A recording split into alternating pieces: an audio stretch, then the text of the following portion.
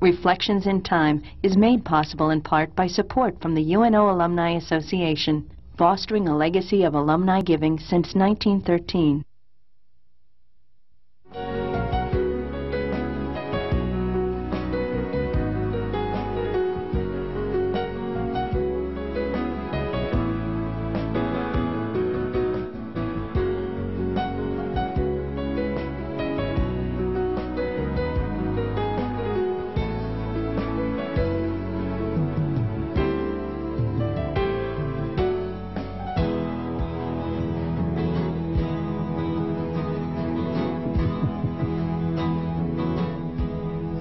The interview series Reflections in Time was begun by the late Professor Paul Borghi more than 20 years ago.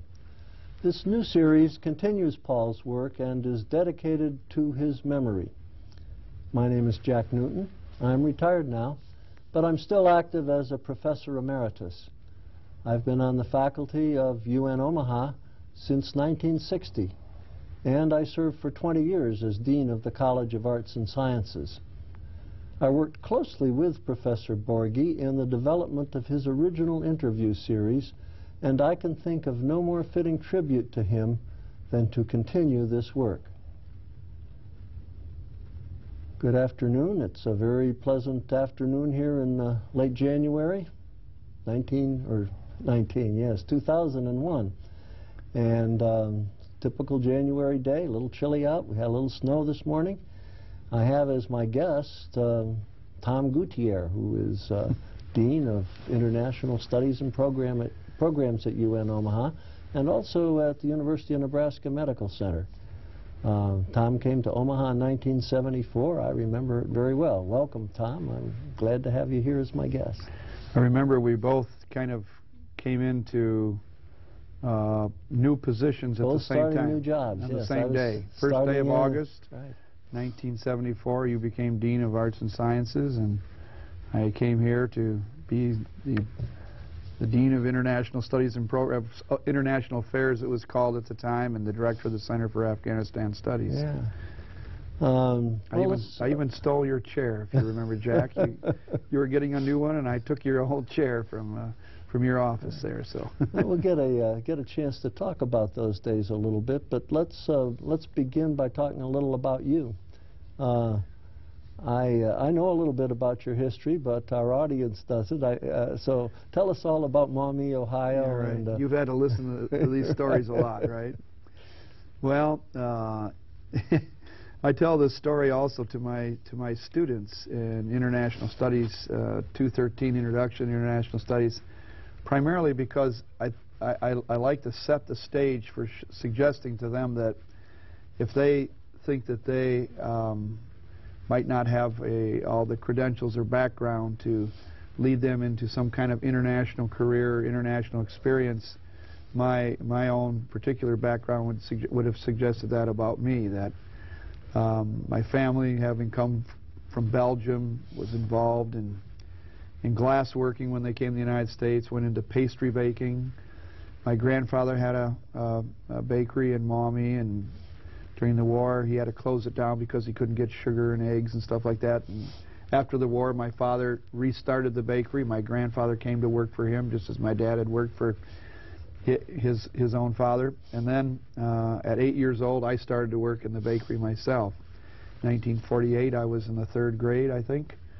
And I was washing pots and pans. Eventually I worked 10 years as an apprentice, and I became a master pastry chef at 18, the same year that I graduated from high school.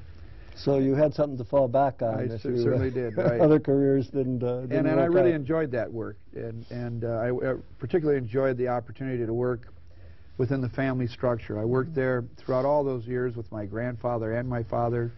At one time, my uncle was also working with us. My brothers and sister also were there, and my mother, of course.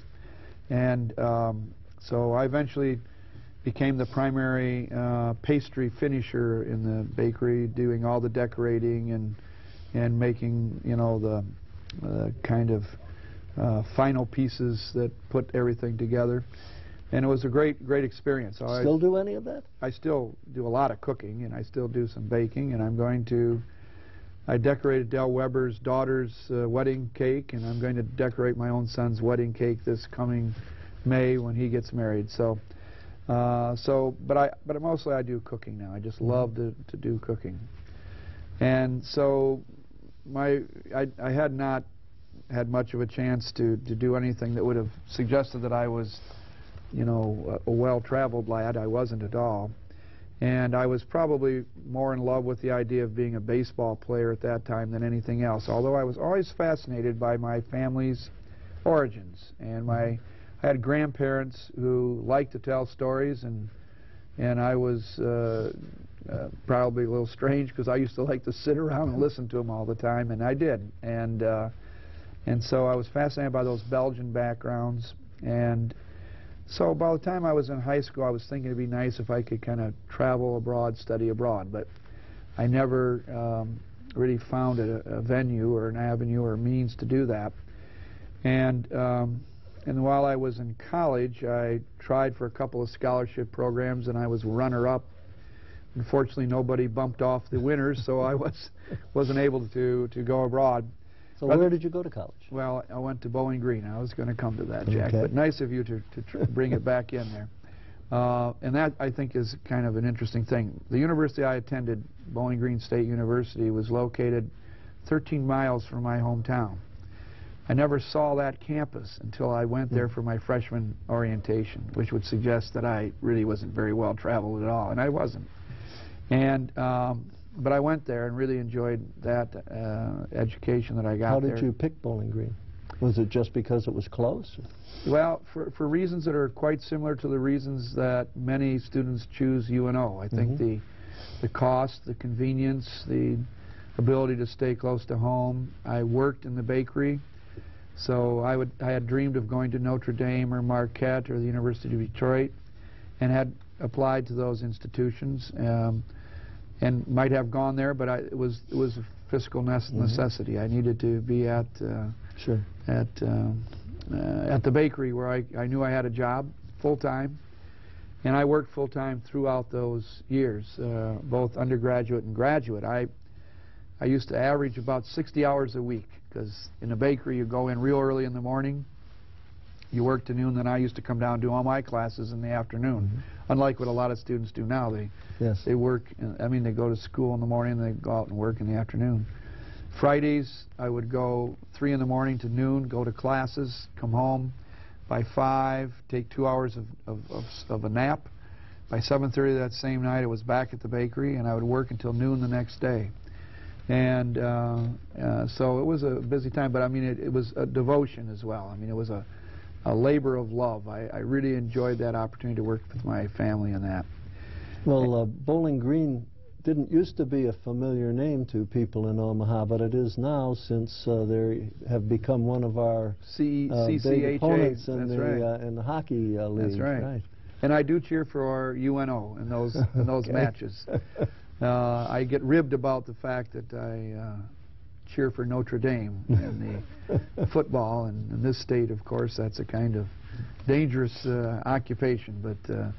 But anyhow, while I was there at Bowling Green, it was during the time that John Kennedy was running for president, and he made his Peace Corps speech in Ann Arbor, Michigan, and repeated it later, ideas relating to that in Toledo itself. They have a brass plaque on the steps of the Student Union in Ann Arbor where he made that speech. Oh, is that right? I've never seen that, but I followed it. My son went there. Went to U of M. So all right. Well, that's neat to know that. But I do remember that speech, and it was, of course, a famous speech of his, and it kind of gave me the idea that if nobody would bump off these other guys who were the first, people on the selection panels there, then there was another chance. And in fact, that's what happened.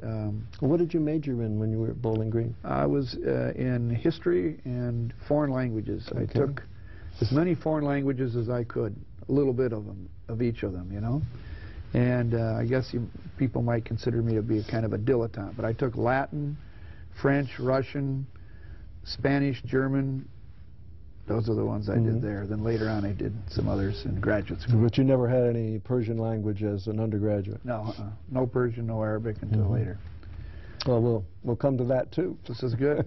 Pretty quick, I guess, because you went from Bowling Green. Did you go directly to graduate school? Well, I went directly to graduate school at Bowling Green in history again. And while I was there doing that, I made plans for marriage, and my fiancée and I, Mary Lou, you know, registered for the Peace Corps, signed up for the Peace Corps, as what is called the engaged couples signing up. And so we did that, and we were accepted. We found out while we were on our honeymoon in Washington, D.C., and we had applied for Iran, Turkey, and any place but Latin America. And we did that because I was interested in the Middle East, the ancient Near East, from my studies. I didn't want to go to some place that was too hot, so I didn't choose like India. I didn't want to go into the Western Hemisphere, therefore that's why not Latin America. And of course, as with anything relating to the government, I wound up not getting any of those in any case, and I wound up in Afghanistan, which was surely, you know, any place but Latin America. But it was the greatest break of my life that we wound up there. And that was when I went to the Peace Corps, I had my very first plane trip and my very first visit to another country. So again, as I suggest to my students, not a career that would suggest itself, at least moving along international paths up to that point. When you, I presume that you had some language training before you got to Afghanistan. Every Peace Corps volunteer went to at that time, 3-month-long training program. And the focus of those training programs were language and culture, and then preparation in a professional, you know, activity. And for me, it was intensive English. I was to be teaching intensive English, and to coach some basketball, because I did some of that while I was in graduate school at Bowling Green. I was coaching a grade school basketball team, and also did a little bit of that at a high school at which I was teaching Latin just before we went off to the Peace Corps. So that gave us gave me some skills that the Peace Corps thought was marketable. And so I was trained, you know, for that. But then we did a lot of, you know, you'd spend 8 hours in studying Dari or Persian. Hey, why don't you explain to me about the languages of Afghanistan? Well, maybe I should just, you know, ask you a few questions in Dari, Jack, because for those of you who don't know this, of course, Jack was my student when I first came here. You and about 10 others. I decided it would be a good idea to learn to speak a little Dari. That's right, and you did, and you were a good student, by the way, Jack. Thank you. You still can use it, some of it, so I've seen you. But the language itself is one of the dialects of the Persian language family, which is spoken in Iran and Afghanistan and Tajikistan. And at one time it was a language that swept from, you know, the Mediterranean to the Bay of Bengal. It was the primary court language of the Mughals and the Ottoman Turks, even though it wasn't their mother's tongues. And so it's a language of great poetic expression, and I really had a great time with it. I really learned how to speak that language. It was the only language up to that point, although I took all those in college and high school, Latin and French and Russian, etc. But I never really learned how to speak them. You know, everything was directed more towards learning grammar and being able to read this and stuff like that. But not Peace Corps. Peace Corps language training was conversational communication. That was the primary focus. So, and that really kind of engendered within me a tremendous affinity for that part of the world as well. The culture was very seductive. The people were very, very hospitable. And so when I came back from 2 years in the Peace Corps, we went to Indiana University to graduate school, where I was going to originally get a degree in political science, but after I was there for a little bit, I decided I wanted to go, excuse me, in more along the lines of Islamic studies and Near Eastern languages and literatures, and so I focused on that. Just to tie up what we started talking about, though. Tie up, Jack? We never do that, do we? Persian is a generic term here, right? Uh-huh. And then Dari. Dari is in Afghanistan, Tajiki in Tajikistan, and Farsi in Iran, right? Okay. Good. Good point, Jack. Good, got that. All right, but Dari's not the only language spoken in No, Afghanistan. it's not. There are other languages spoken in Afghanistan, Pashto and Uzbeki and Turkmeni and Baluchi and a couple other little small language groups as well. But those are the primary ones. Right. And so I did teach English as a second language, and I did coach a high school basketball team and the national team of Afghanistan while I was there as a Peace Corps. Mary Lou taught business education, and she also did some coaching because she was a relatively good athlete. Were you a good coach? Yeah, I was a good coach. What was your win-loss record? Well, I came back to Afghanistan and I continued to coach. And over the 10-year period, the official won-loss record is 105-6. So I remembered that, Jack.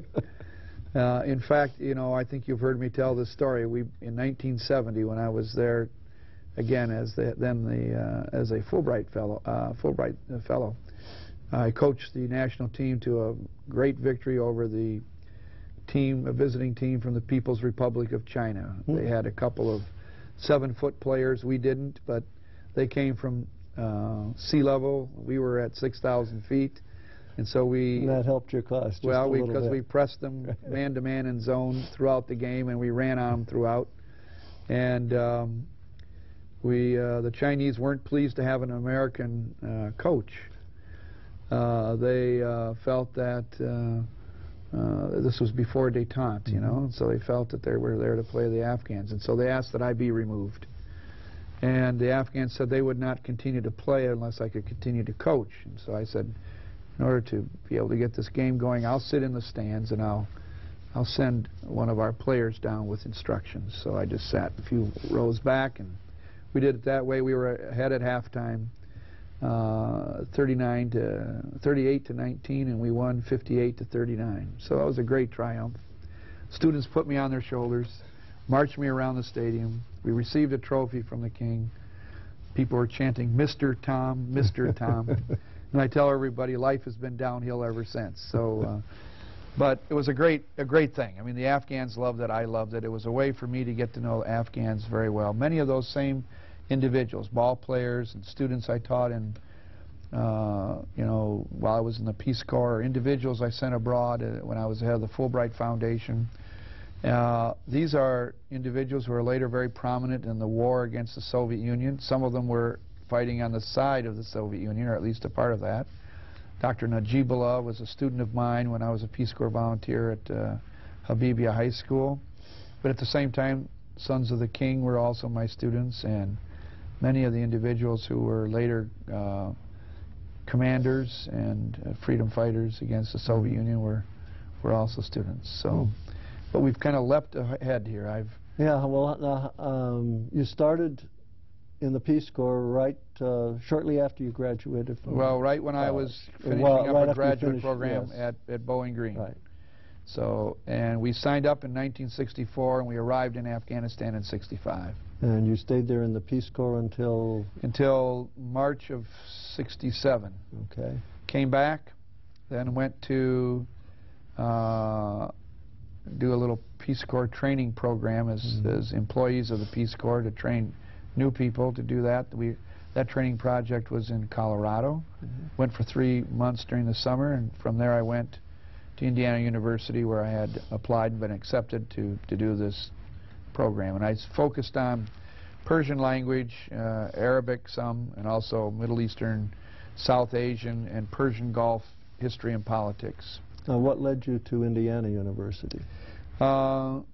It was one among a handful of institutions to which I applied, and the one that just kind of appealed to me more. I just liked the sound of their program as it was. They had a little more in the way of Persian than some of the others, and I guess maybe it's closer to Ohio, you know, who knows? I can't remember all the reasons why I selected them, but I had applied to Brandeis and Princeton and Indiana, Michigan. Michigan actually was closer than Indiana, but just kind of, it just had an appeal to me. And so and I was very pleased that I made that choice. It was a wonderful place to go to study.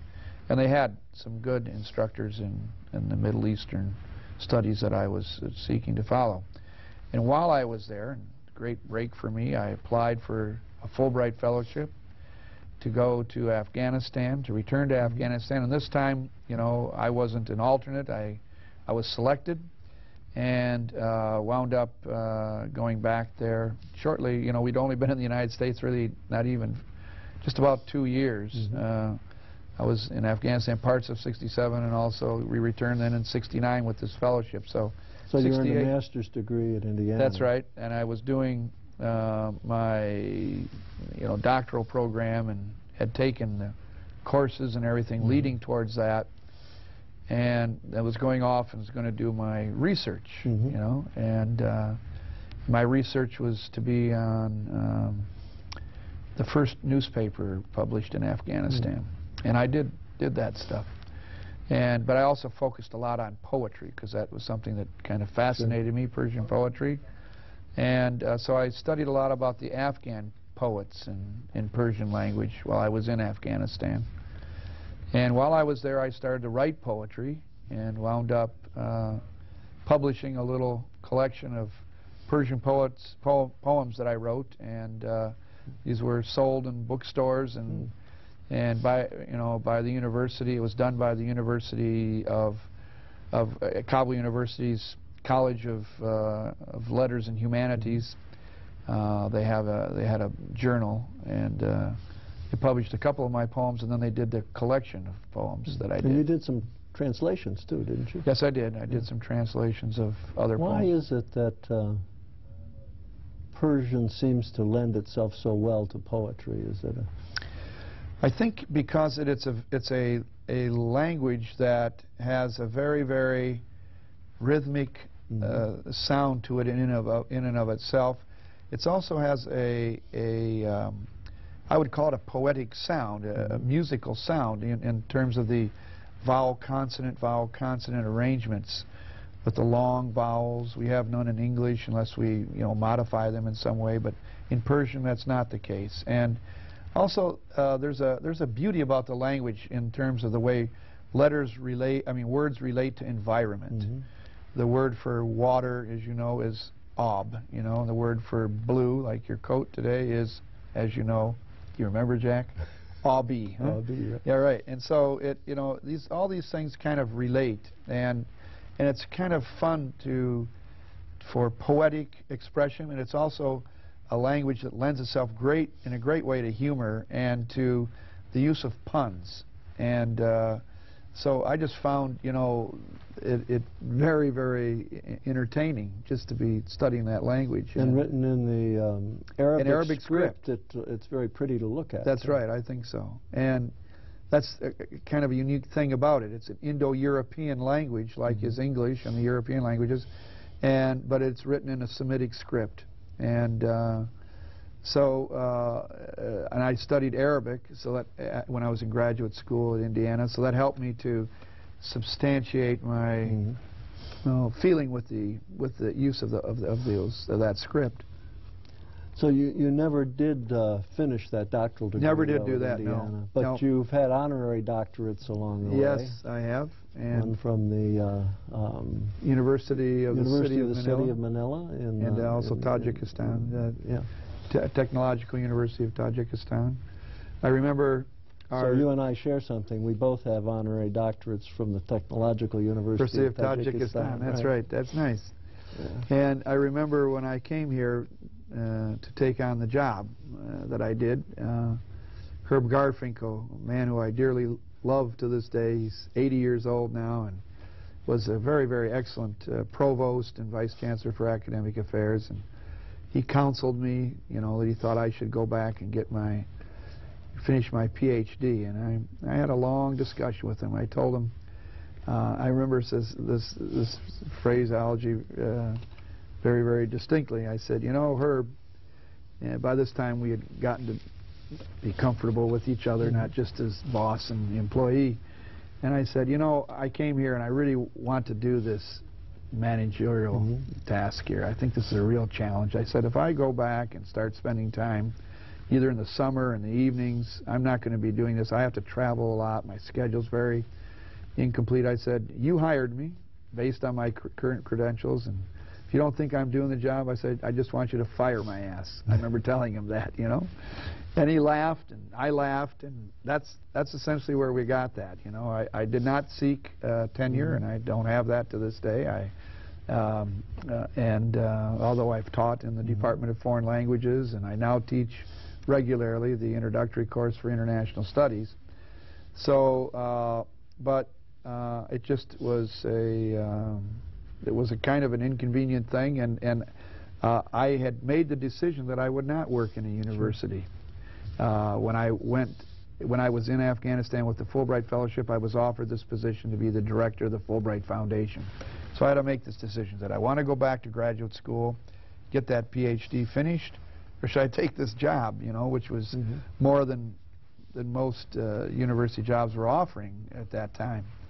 And I went the way with money. And and it was a great opportunity for me to stay on and coach the Afghan national basketball team and enjoy being in a country that we all enjoyed. And that's where, during that time, our first son was born.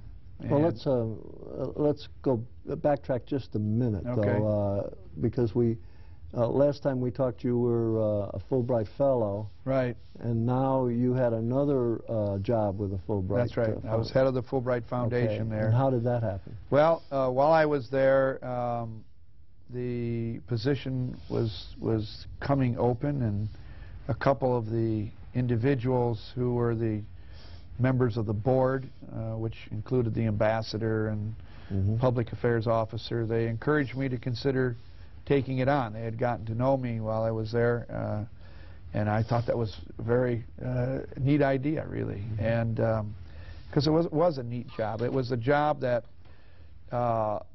focused on the direction of all educational exchanges between Afghanistan and the United States, whether they be Fulbright programs or American Fields, you know, service programs, AFS, East-West Center programs. There are a whole host of them. Sure. And so I got to work with academicians and scholars and students at a whole new level. And in a sense, it was a professional, I don't know, the opening of a professional door for me. I enjoyed doing this stuff abroad, but I didn't know exactly what would be the philosophical focus or base of that. And what happened was that I liked the objectives of Fulbright, which were essentially to promote mutual understanding through the, you know, international educational exchange. It seemed like a very understandable, realistic, and admirable set of principles. And so that really, I found that very, very, you know, professionally rewarding. So I did that for a number of years, and then got into something that started to involve me with UNO for the first time. Remember, we're going to get you here before this program's over. Yeah, that's right. And not if we continue to digress as we are famous for doing. But you're famous for doing. Well, you're not so infamous yourself in these areas. So the thing that I really remember about the UNO connection was that it's really incestuous for me, because I went to Indiana University. It came from Indiana back to Afghanistan with the Fulbright. Indiana University had an AID, USAID grant to work at Kabul University to help that institution develop its administration policies and structure. So when we arrived back in Afghanistan, my wife and I, she was hired by Indiana University, and to be their office manager, you know, and she was, you know, they were pleased to have people who had come from their own institution, you know, to have her doing that, and then we had a close relationship with that team. And later on, when I was director of the Fulbright Foundation, the individual who had hired Mary Lou, my wife, to that position, got in touch with me. He was now back in Indiana, and he said that his son, his name was Criss Jung, and his son was also Criss Jung, was working at the University of Nebraska at Omaha, trying to establish a program relating to Afghanistan. And if I had a chance to help him out, please do so. And, you know, I thought, wow, you know, it's kind of an improbable, you know, set of circumstances, but of course I told him I'd be most pleased to do that. Sure enough, and you know why, because you met Criss Jung, the younger. Sure, of course. They were in touch with me. He was a very dynamic kid, and a man who was born the same year as was I, and but who really was an energetic guy. My memory of him, here he was, 300 pounds, my height, 6'2", and he moved equally as fast as I did anywhere. And his mind was racing just as quickly. And he was dedicated as well to the idea of having UNO become a center for the study of Afghanistan. And he was dedicated to that because he had gone to Afghanistan while his father was out there, done some teaching out there, and became enamored of Afghanistan like everybody does who goes there, and except for the Russians, of course. And so he came back to Nebraska to complete his degree at UNL, and then got a job here, and then he approached then Chancellor Ron Roskins to suggest to him that UNO, which had little or no international outreach at that time, might choose to develop that upon Afghanistan because nobody else was willing to do that. There were a number of scholars who formed an association in the United States called the Afghanistan Studies Association, and he was a member of that. They went to all these universities to try and get them to take up the issue of Afghanistan, or the matter of Afghanistan, become its home. And with that, they were going to try and bring a library that was available, they thought, and so that would be at least a contribution to that university. They went to Princeton, they went to Indiana University, interestingly enough, they went to Harvard, they went to Michigan, they went to Cincinnati, they went to Purdue, all these, Wyoming, all these, Columbia University. They had a long history of working in Afghanistan on government contracts. But when the government contracts were over, so was their interest, as it turned out. And so Criss Jung the younger said to Ron Roskins, you know, we can do this thing, you know. And he used to, and Ron likes to tell the story that Criss Jung used to corner him everywhere he could, and in the hallways of, you know, Arts and Sciences, what is now Arts and Sciences Hall, then the administration building, and he finally persuaded him. And so shortly, it was fortuitous that Ron Roskins had an international interest. Too, right. And this just happened to work out at the right time. He believed in the importance of internationalizing higher education.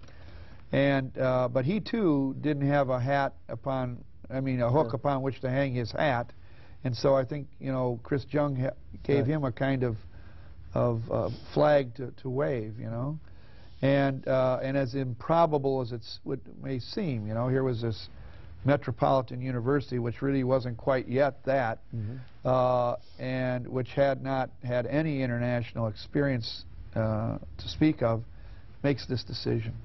And so this young Criss Jung, gets in touch with me and suggests that we might want to be able to help promote exchanges between UNO and Kabul University. And so I said we would, and we were able to do that. And as you recall, Gordon Shills, then the chairman of the Department of Geography, who was going to be stepping down, decided to come out to Afghanistan on a small grant we were able to provide, but was a Fulbright-related grant. And Ron Bafaro, who was a graduate student, came out there to do research, and we handled their programs. And I had met, well, I'd met both of them before I decided I was going to come and visit UNO, and it was because their interest in Afghanistan and suggesting to me that when I came for a kind of an R&R between one of my years as the head of the Fulbright Foundation, that I stop off in Omaha. And they got in touch with Criss Jung the Younger and said, please, he said, please do come. So we came in August of 1973, just a few months really after this whole thing had been inaugurated here at UNO. So I came here and I met him, I met Roskins, met Bill Gaines and Vic Blackwell. These were the main people, along with the person who was really kind of my warmest host, and that was Dick Lane, who was then the chairman of the English department. Yeah, Vic Blackwell, who you mentioned, was dean of the College of Arts and Sciences at that time, and he had previously been interim chancellor. Right, and Dick Lane was his assistant dean at that time too, and then moved on to become chair of the English department. That's right. And so when I came here, he was that assistant dean. You're right. And shortly after I visited here, went back to Afghanistan, Criss Jung the Younger died of a rare blood disease. Very suddenly. Very suddenly. Shocked everybody. And in fact, when we heard that Criss Jung had died, we got a telegram. We thought that it probably meant that the elder had died. He had already had a heart attack once in his life. He's going strong still to this day. You know, he's in his probably near 80 now, and really in very good dynamic health. The guy exercises a lot, but his son unfortunately died in 1973. And it was through Dick Lane that UNO approached me to take this job here. And I expected that when Criss Jung the Younger died, that this institution would probably drop its interest in Afghanistan. I mean, I kind of considered UNO's interests improbable in and of itself. You know, I didn't quite understand how an institution like that, but I was pleased to be working with it. So we just kind of looked, but sure enough, you know, shortly after this man died, the university's in touch with me, and they say, we'd like you to come and take up this position. And I turned them down. I think you've heard this story. I turned them down and said, no, I think I'm going to be the next director of the Peace Corps in Afghanistan, and I think I'd prefer to do that, but thank you in any case. So a few weeks later, I heard that they were coming out to Afghanistan to explore the future of this relationship, and at this time then Dick Lane was really carrying the lance that had fallen when Criss Jung died, and he came out and he said, these guys have this guy has this to do, this guy has that to do, and this guy has that to do while we're here, but my major objective is to come here and persuade you to come to UNO and to take up this program and lead it. And I said, well, thank you, it's very flattering. I said, I'm going to be going to Washington in a week or so, and I'm going to be interviewing for the Peace Corps job. And I'll get back to you and tell you, how that all works out, and I'm flattered by this offer. And I came back to Afghanistan. I called him from Washington and told him that I was probably going to take the Peace Corps job because I'd gone through the interviews all right and was told I was going to be offered that. So he was persistent, and I really remember this about him. He would write to me and say, now, Rich, you really want to do is reconsider, because I think you got a better long-term thing for your future to come here to Omaha. Well, when you're in Afghanistan and you've come from Maumee, Ohio, it doesn't sound like the most likely path that one might take. But eventually, I talked with the ambassador, Ted Elliott, about this offer. The last offer was, we want you to come out to Omaha. We want you to become director of the Afghanistan program. We also want you to be dean for international affairs and develop the whole international development of UNO. Would you consider doing it if we added that dimension? Well, then I went to the to the ambassador. I said, you know, it's kind of an interesting offer. And he said, if I were you, I'd take that job. He said, in fact, I'd take that job right now, you know, and leave my position as ambassador if they would offer it to me. And I looked at him. If we'd known that, we probably would have hired him. Yeah, that's probably right. I didn't tell anybody. Thanks, Jack. So, in any case, so then I sent to Dick Lane a cable. And I remember the content very well. It said, I sent it to him on April 1, you know, and I said, this is no April Fool's joke. I accept. You know, we'll be able to start 1st of August. Great.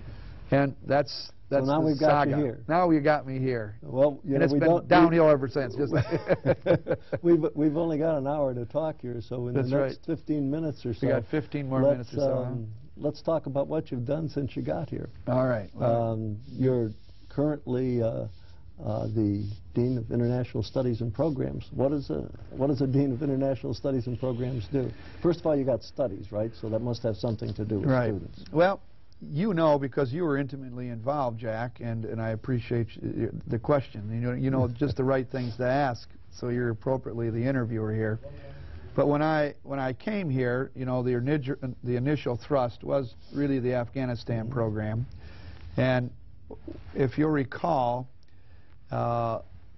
when after Criss Jung died, Lane and a number of others started putting together proposals to get monies from aid to, you know, get involved more and more, bring more Afghans here, send more we people had from that UNO there. We had that relationship with Kabul University, and that was one thing that happened right away. That's right. But even before that, I mean, what had happened, it's an interesting thing. We UNO with a number of other universities was competing for an AID contract. And that had been put together, I think, by Criss Jung. And that contract, I think they had made the decision in Afghanistan to award that contract to California, University of California, St. Louis Obispo or something like that. But what happened in Afghanistan was a coup. And because of that coup d'etat, everything, you know, was set aside, and it was decided to start all over again. And so I remember that was one of the things also that Dick Lane was doing then when he was in Afghanistan, was to meet with people in Afghanistan to see how they might improve their previous proposal. So he came back here and started to rewrite that proposal. And it was right before I left that I found out that UNO was going to be awarded that contract.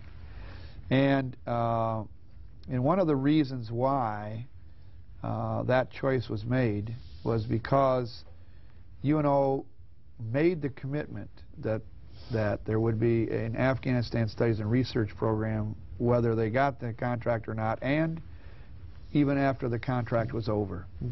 And I think AID, the personnel in Kabul, I know were impressed with that because I was still there then. I was talking to people like Tony Alonzo, and one of the things they knew was that I was coming here to head up that thing.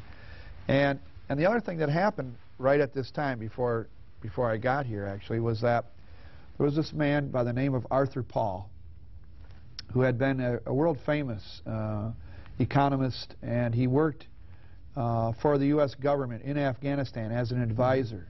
And he loved to collect books, and he collected the best collection of Afghanistan history and everything else that anyone knew of at that time.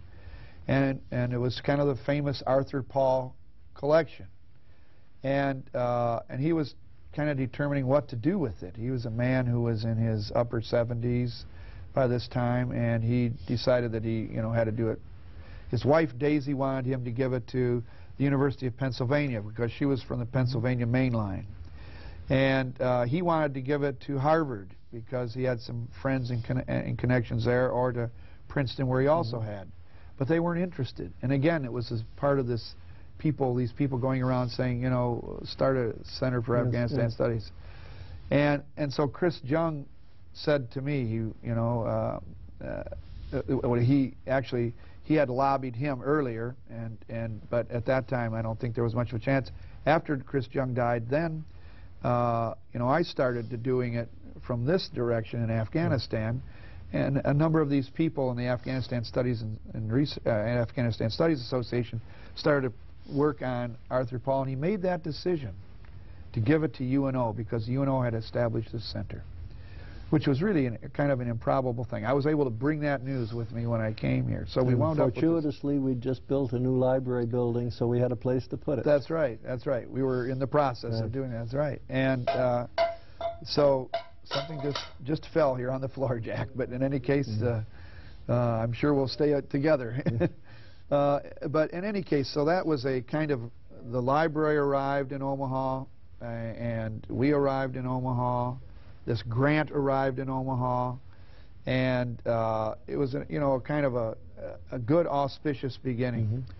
And so I remember walking into Ron Roskin's office, and he says to me, "Tom, I want you to take international off this campus into the community and educate and internationalize Omaha. And then I want you to bring the community into this campus." You know how Ron was always with this long finger of his, which was very long, and usually with a long cigar on the end of it, telling me, to do this. And I was, impressed by that. So, and Herb Garfinkel and Elaine Hess on their parts, and John Farr in the provost office, they were very supportive of this concept too. Roskins had suggested to them. And then I worked closely with you because there was the connection with the Center for Afghanistan Study was a unit within College of Arts and Sciences. And then there was this fellow, Orville Menard, who came to me and he said, there are a lot of faculty here who are interested in international studies. We'd like to, put together an international studies faculty, and we'd like to get some things going here. And I said, well, that's great. Let's go out and look for some grants. Maybe we could get some grants. I think Orville was assistant dean at that time. I know he was for a year in my office. Yeah, he might have been. That's when I had. This is when George Thompson. For 1 year, yeah. George Thompson was assistant dean in CCS. Yeah. And the two of them took me to lunch to tell me that this is what we should be doing.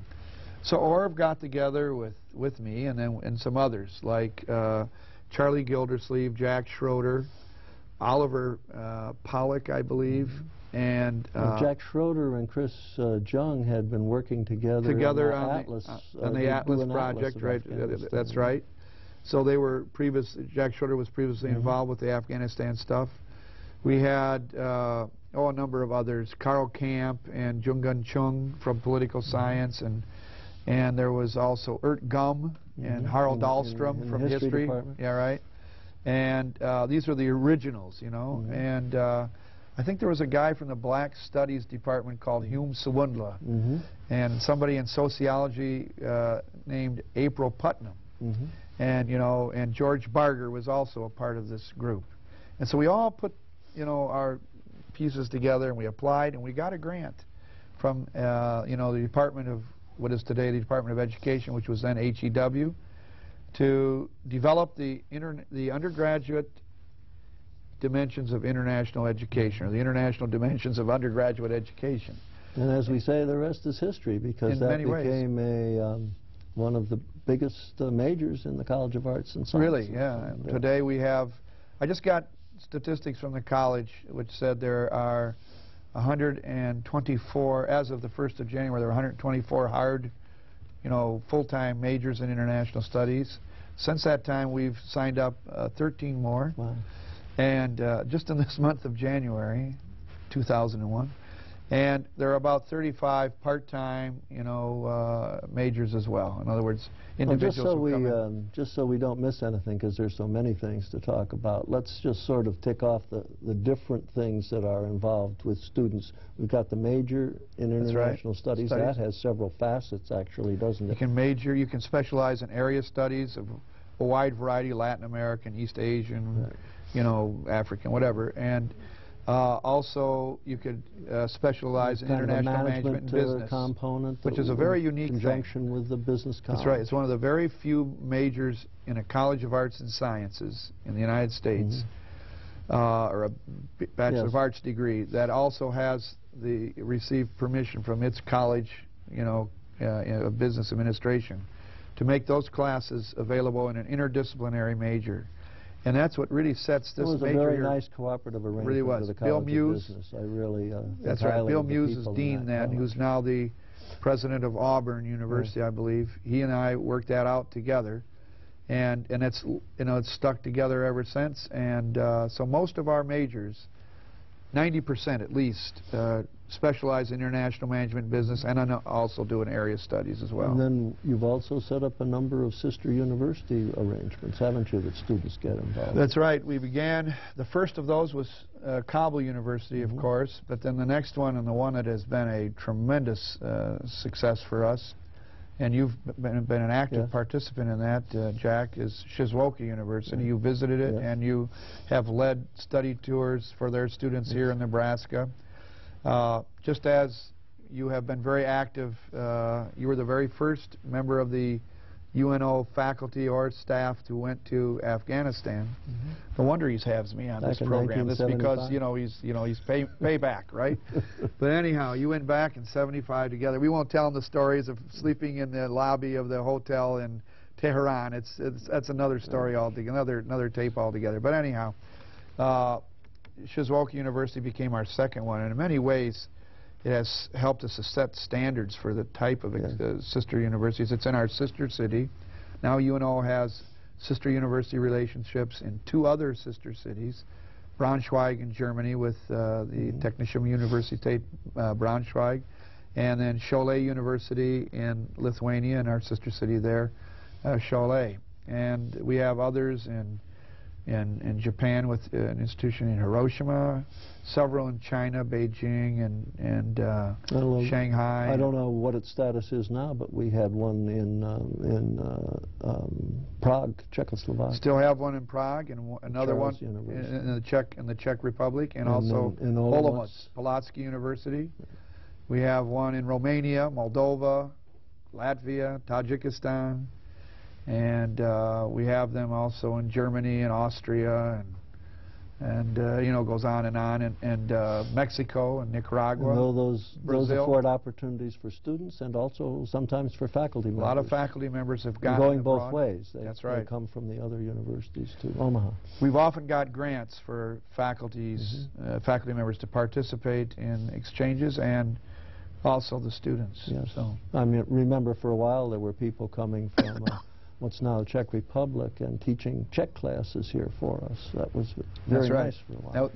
Those were on Fulbright grants, Right. and that's right. And then, well, let's see, another one I participated in was Nebraska Semester Abroad, and I think that's still going. Yes, it is. And that's a consortium with other That's right. Nebraska We used to go to originally Prague, and then Olomouc and Belgium, and now it goes to Olomouc in the Czech Republic and Thessaloniki in Greece. Right. Yeah, right. And another thing that you established, not for our undergraduate students so much, but for students from other countries, was the intensive language UNO program, ILUNO. That's the thing. After this, the Center for Afghanistan Studies, it really became our next major program, and that was this intensive language program. And we now average about 150 students at all times taking intensive English language here at UNO. Do many of those still, then after when they finish that, when they become finish that, students? a good percentage of those stay here at UNO and continue their education. Many of them come here and enroll in that with the knowledge that they'll be going onward to UNO once they have achieved the English level that they need to have. Yeah, that was always an interesting program. And then you have a number of grants, I think, to train people from other countries in international management, particularly from third world countries. We have. Of course, our biggest grants went to Afghanistan. And numbers of those related to providing support to the Afghan people during the war with the Soviet Union. But we've also had similar, development grants in Romania, Moldova, Tajikistan, and the Philippines even. And all told, from the time we started out to this day, we've brought in more than $80 million in grants and contracts and other revenue. I like to point out, and I think it's an important thing to do so, that we have some 45 people who work full-time for international studies and programs, and with the part-timers we're almost at 70 people who work here. And of that total of nearly 70 people, 6 are funded by the state. And the rest, you know, we raise the money through our revenue-generating programs, our grants and contracts, and you know, $80 million is a lot of money to have generated in that period of time. It's more than any other unit, and I think most all the other units combined, actually, in that same period. We have just a couple minutes left. There are 2 things that I would really like to talk about in those remaining 2 minutes. One of them relates directly to what we've just been talking about, grants and contracts, and that's the cross-border educational project in Afghanistan during the Soviet occupation. I think that's an important one, and I had some involvement with it myself. And the other one is the various positions that you've held with government agencies, with the United Nations, with the United States State Department and so on. Could you give us 35, 40 seconds on each one of those? Well, just to mention about the cross-border education program, this went from 86 to 94, and that was a major contract with U.S. Agency total for $50 million by the end, and it was by the end what we provided education in 1,300 sites inside Afghanistan where the Soviet Union was not in control, to 130,000 students. We produced 13 million textbooks, grade school textbooks, K through 12, and 8,800 employees, and all being managed from our office here in Omaha in a field office in Peshawar, Pakistan, with a sub office as well in Quetta. And we did everything. You know, we helped to develop curriculum, as you know. We trained teachers. We put together a manpower training program. So these are all very, very active I hope that in the future sometime that will pay off in that some of these students who were educated may eventually help develop peace in Afghanistan. Yeah, right. Can we quickly shift, because we only have a few seconds left, to all of the different things you've done for the United Nations and the U.S. State Department? Well, just to say that I've been very fortunate as a specialist on Afghanistan to be involved in the negotiations between the United States and the Soviet Union to get the Soviets out of Afghanistan, and we used to meet in Moscow and Washington on these things. The chairman of the Soviet team was Yevgeny Primakov, who later became the Prime Minister of Russia. I worked with Harold Saunders, who was the architect really of the Camp David Accords, and he's been our chairman. And then we moved from that into being involved in the peace negotiations and the dialogue now that goes on in the country of Tajikistan. And then in 96, 97, I was hired by the United Nations on leave from UNO to be the senior political affairs officer for their program or project in Afghanistan to try and help bring peace there. And we haven't even talked, Jack, about Bethsaida, which is the great project out I've there. just got a signal that we have to wrap this up now. Right. So I want to thank you for joining us. I wish we had time to talk about all the many, many things that we haven't had a chance to talk about yet. So, and I want to thank our audience for joining us today in a visit with Tom Gouttierre, Dean of International Studies and Programs here at UN Omaha. We've been taking a look at some of the history of UN Omaha as seen through the eyes of the history makers. This is Jack Newton inviting you to join us again in the series we call Reflections in Time.